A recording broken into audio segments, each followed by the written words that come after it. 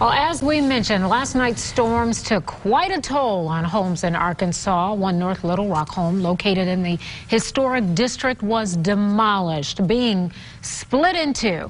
It happened when a 120-year-old tree came crashing down after those strong winds. Darren Owens, who lived in the home, says he and his partner barely made it out. Suddenly, I heard a cracking noise, which I knew was the big tree in front of our house, and that's when I started running for the back of the house.